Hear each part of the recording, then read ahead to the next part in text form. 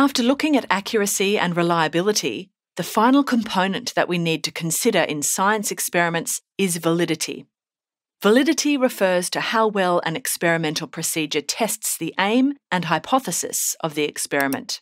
In other words, does our method actually find what we set out to find? A valid experiment is one with proper treatment of the independent, dependent, and controlled variables.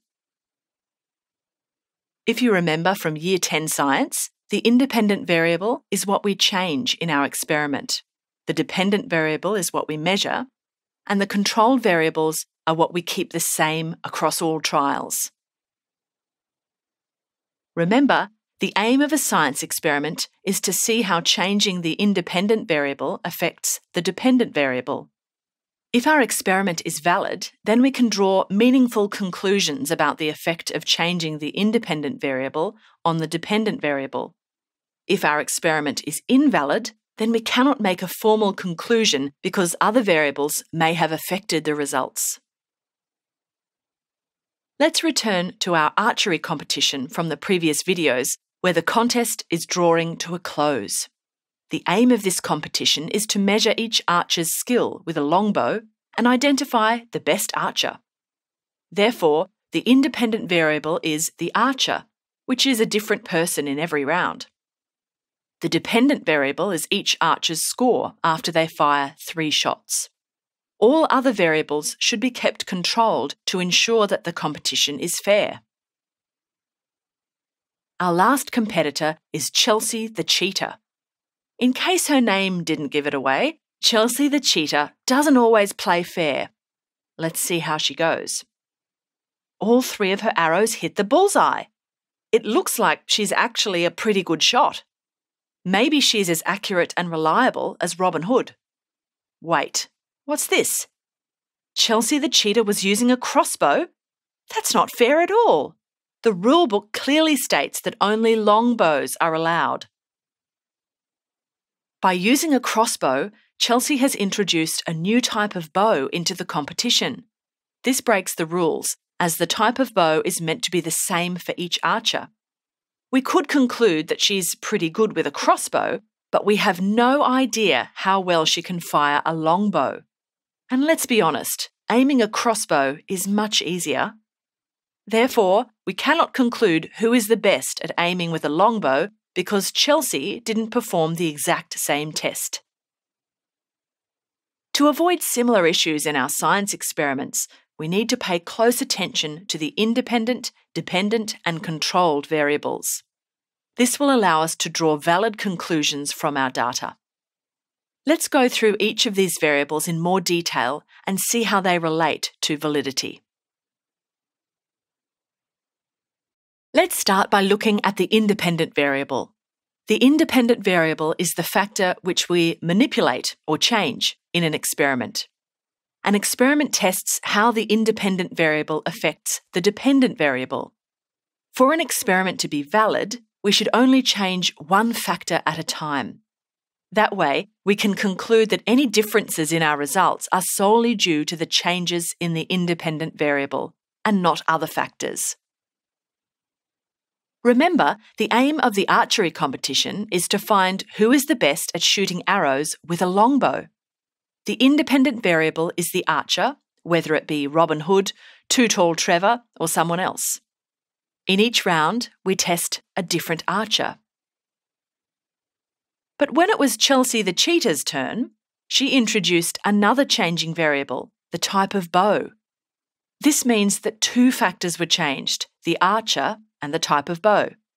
We cannot attribute her good score to just her archery skill, as using the crossbow may have contributed in some way.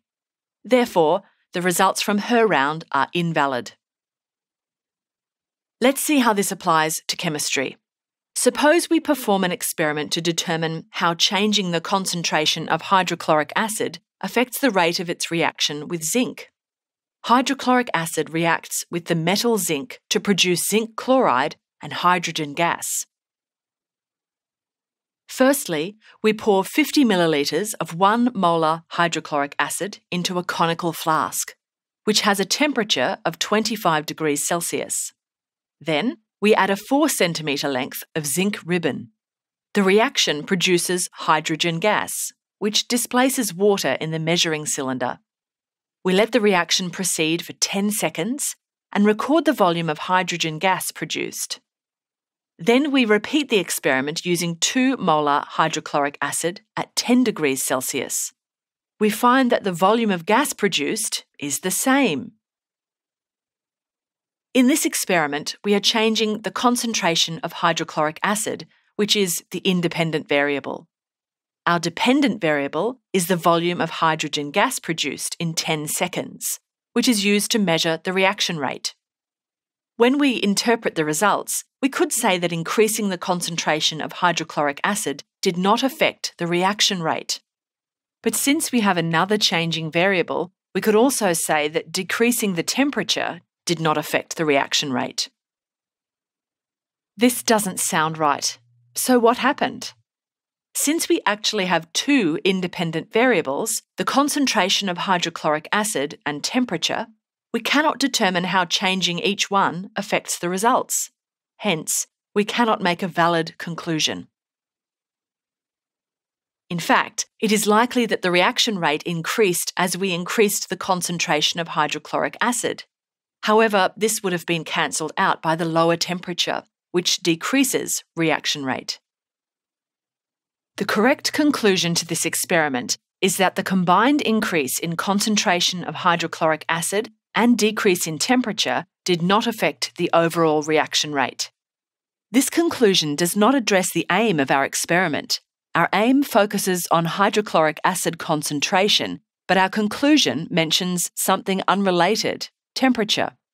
This is why we can only have one independent variable in an experiment. We want to make sure that any change in the results can be solely attributed to changes in a single variable. Now, let's look at the dependent variable. The dependent variable is the factor that we measure in an experiment. Remember, an experiment tests how the independent variable affects the dependent variable. Usually, there is only one dependent variable in an experiment, but sometimes it is helpful to have 2 or more dependent variables. For an experiment to be valid, we need to make sure that we are actually measuring the dependent variable and not some other factor. Sometimes there are many different factors that we can measure to achieve our experimental aim, so we need to pick the most appropriate one for each experiment. Let's apply this to the archery competition. We are trying to find who is the best archer, and one way we can measure this is by having each archer fire 3 arrows at a target and finding their total score. A bullseye could be worth 10 points, and the outer rings would be worth less. However, there are other ways to identify the best archer. We could also replace each target with a boy balancing an apple on his head. Each archer would fire 3 arrows, and for each apple they hit, they would get 10 points. In this scenario, it is much harder to score points, but we are still testing the skill of each archer because they must land their arrows in a small area. So this would be a valid test, even if it doesn't pass the safety assessment. But what if we try measuring the speed of each person's arrows using a radar gun? The speed of an arrow has nothing to do with an archer's aim, so it isn't a good indication of each archer's shooting skills. The results of such an experiment would be invalid because we've measured something that does not address the aim of the experiment. Let's return to our experiment involving the reaction between zinc and hydrochloric acid. Remember, the aim was to determine how changing the concentration of hydrochloric acid affects the rate of its reaction with zinc. To achieve this, we measured the volume of hydrogen gas produced in 10 seconds. This is valid because a faster reaction will produce more gas in the same 10-second interval. However, there are other ways to measure the rate of this reaction. For example, we could perform the reaction in a sealed container with a pressure sensor. As the reaction proceeds, hydrogen gas is released and the pressure increases. So we could measure the initial pressure inside the container and the pressure after 10 seconds. This is also valid because a faster reaction will produce more hydrogen gas and cause a greater pressure after 10 seconds. Therefore, we can change the experimental method to use a different dependent variable and still obtain meaningful results. Another student, Carl, suggests that we measure both the total volume of hydrogen gas produced and the time taken for the reaction to reach completion. But Carl has forgotten an important detail. Even though we changed the concentration of hydrochloric acid in each trial, the acid is always in excess. This means that zinc is the limiting reagent, so the reaction stops when we run out of zinc. Since each trial involves the same amount of zinc, the reaction will always produce the same amount of hydrogen gas. Therefore, the total volume of hydrogen gas produced is not a good indicator of reaction rate and is not a valid dependent variable. Let's look at Carl's other dependent variable, the time taken for the reaction to reach completion. The reaction produces hydrogen gas, so we know that the reaction stops when no more bubbles are produced. Furthermore, since zinc is the limiting reagent, all of the zinc will be consumed at completion. He could measure how long this takes using a stopwatch. Now, if the reaction rate increases, the reaction should reach completion faster, and the time taken will be smaller. Therefore, this is a valid measure of reaction rate. Therefore, we should carefully select the variables that we measure in an experiment so that we obtain valid results. Let's move on and discuss controlled variables. A controlled variable is a factor that is kept constant in an experiment. Remember, for an experiment to be valid, we should only change one factor at a time. When we change the independent variable to see its effect on the dependent variable, we should keep all the other factors that could influence the dependent variable constant. If some other factor is allowed to change, even by a little bit, then the results cannot be solely explained by the independent variable, and the validity of the experiment is reduced. Therefore, in most experiments, there are many controlled variables. The number varies depending on the experiment being performed, but in general, you should try to identify as many controlled variables as possible when designing an experiment. For example, the archery competition runs according to a set of rules. These rules ensure that everything is kept constant between rounds, except for the archer, of course. Let's read through them. The first rule specifies that all bullseyes are the same size and shape. If we increased the size of the bullseye for one archer, then it would require less skill to aim at.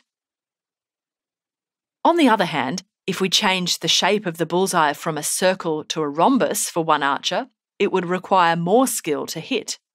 So we need to keep the shape and size of the bullseye constant between archers.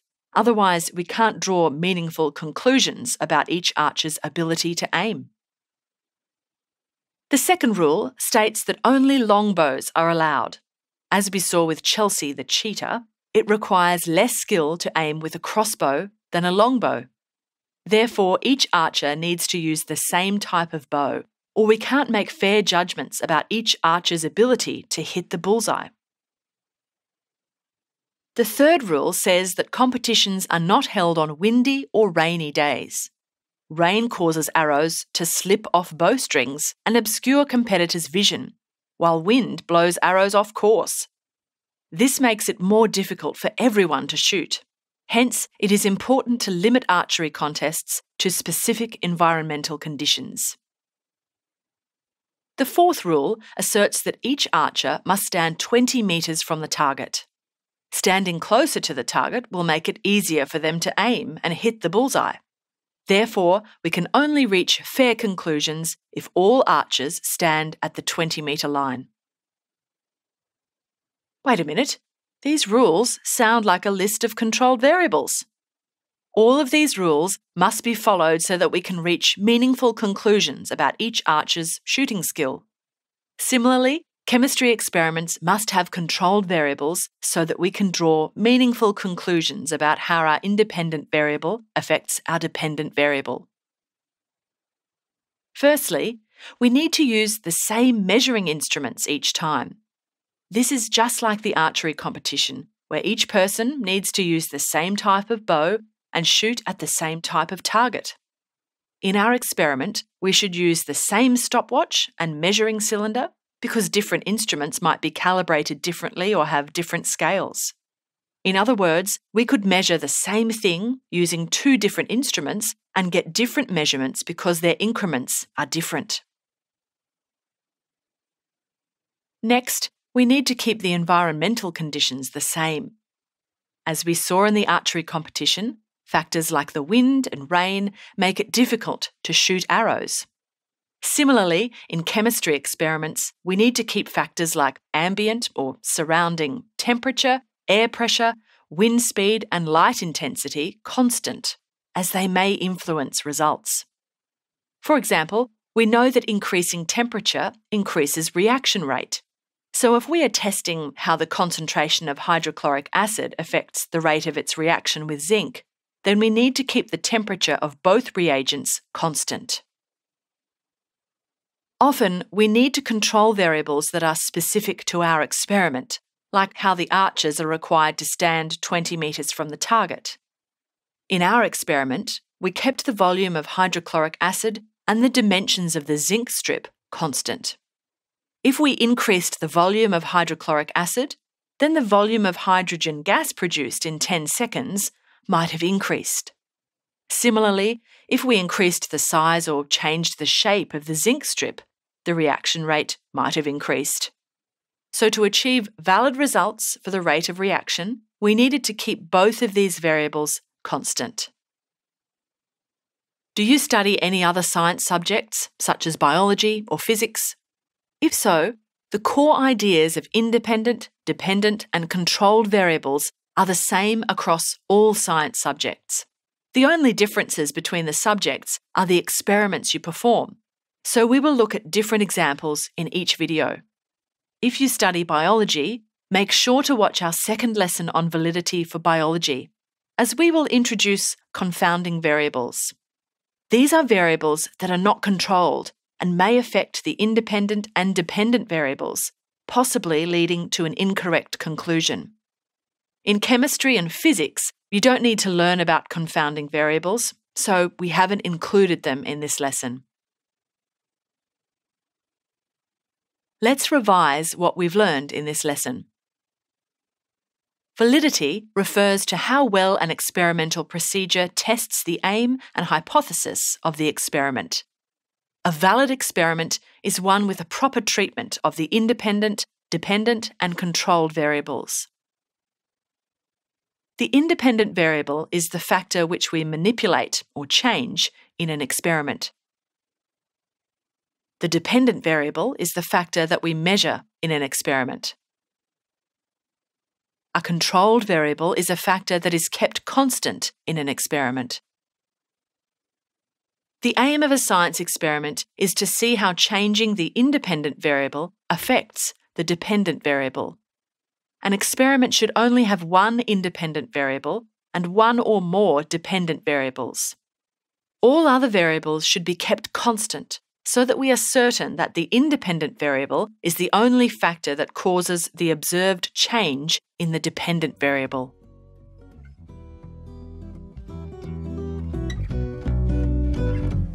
We hope you enjoyed this Schooling Online production. For more easy lessons on chemistry, check out our second video on validity.